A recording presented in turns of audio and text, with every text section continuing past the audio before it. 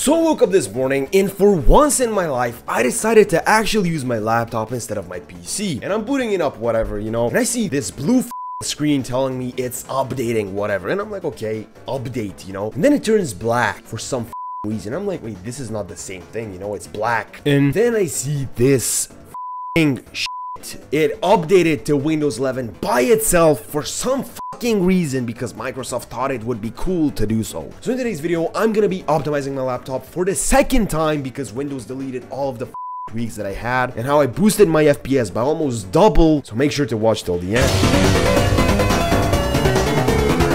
So the first game that I actually got into was pretty disappointing because I had 150 FPS and a few stutters that you could actually see. I used to get over 200 and now I'm at this, so let's optimize it. So the first thing you want to do is go in your browser and type in discord.gg/riptweaks, click enter, and Discord will eventually open. What you want to do is go into the free tweaks channel and click download and visit site. Then just wait for the verification to end and then just click download for Windows. But while we're here, I want to say thank you very much for the increase of downloads that we've had since the last video. But anyways, what you want to do is extract it by right clicking and open with Windows Explorer, dragging the files out, and right click and run as administrator on this file. Now what you want to do is click number 1 to make a backup, as you can see, and then what we want to do is click number 10 to go into the game section. While in here, what you want to do is click number 1 and click enter to optimize Fortnite. Now next, what we want to do is type number 11 and enter and just go back, do every single tweak. For example, CPU, I have an AMD CPU.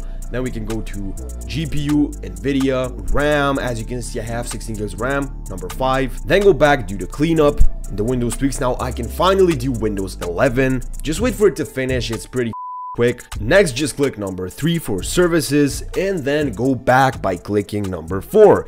Now what you want to do is click number 6 for the bloat, click number 1 on the bloat, then click number 3 to go back, number 7 for power, number 8 for input lag, and make sure to do every one of the options to remove the input lag here. And then number 9 under network, just do the reduce ping and boost internet option to boost your internet speeds. Now let's just restart the computer and check the FPS. And as you can see, the FPS increased by a massive amount. We're topping over 200 FPS consistently, and as you can see, the before and after is crazy. The difference is so massive that it blows my mind as well. That's about it, guys. Thank you for watching this video. If it helped you out, make sure you like, subscribe, and I'll see you in the next